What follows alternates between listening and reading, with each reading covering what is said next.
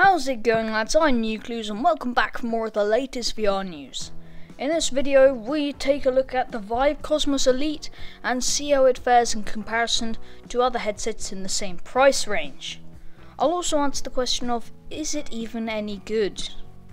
But first, I've been looking at my channel analytics and I came back with PTSD, and I also found out that 93% of the people watching my channel are not subscribed. Now that's a depressing statistic if I've heard one. Please subscribe, I'm slowly dying inside. If you like this video, be sure to check out some of my others, as I do content like this all the time. Also check in every Sunday for Sunday news with newclues.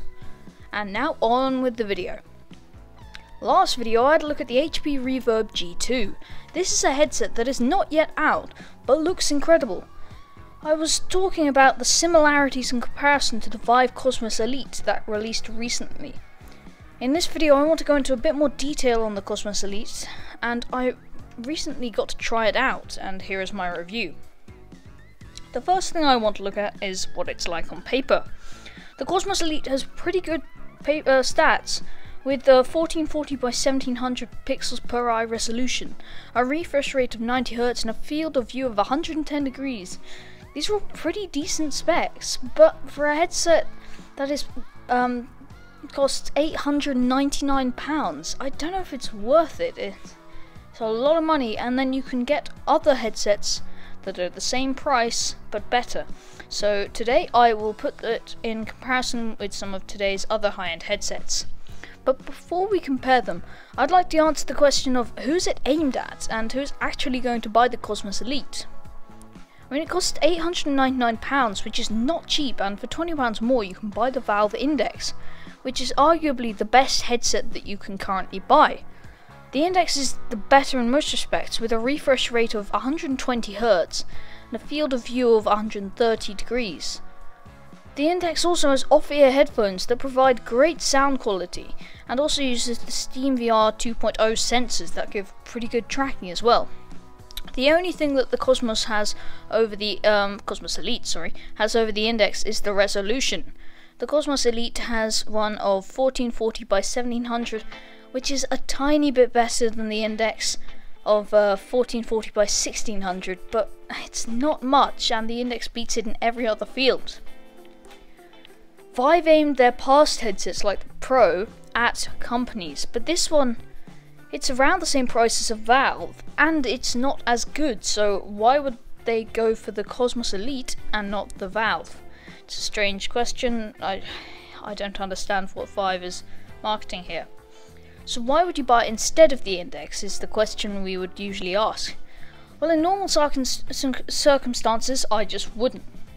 It lacks in refresh rate, field of view, and should not be the difference between having an oversized bin strapped to your head or sending your only neglected child to college. Yes, I stole that joke from Up Snot Jump, I'm brain dead. Please subscribe and need help, link is in the description. But if you buy it before the 30th of June, it comes with a free copy of Half-Life Alyx and 6 months of Viveport Premium, which usually costs £77. This is not sponsored in any way. Please sponsor me, Vive, I'd love that. Viveport being the thing that gives you access to hundreds of games for free. This is not a bad deal, but is it really the best that you can buy for this insane amount of money? It is a great headset in its own right. It's HTC Vive's best headset that you can buy, but Valve beats it. The Valve Index, beats it in every respect, apart from resolution. And also it has the knuckles. This is good, but is it best in the long run? Short answer is no. The Vive costs the same amount as the Index and lacks in most respects. The Index, for me, is worth the cost with the knuckles and the better specs, but the Cosmos Elite, as good as it is not worth the £900 it costs. Maybe if it's on sale, then it may be worth it, but for what you get, it's not worth £900. I would spend the tiny bit extra and buy the Index that is better spec-wise, much more comfy, and provides better sound quality, and with a much better experience all round.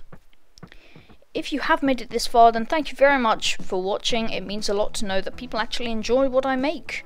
I will try to be streaming on Tuesdays, so come and drop in. I might play some games, answer some questions you have, that sort of thing.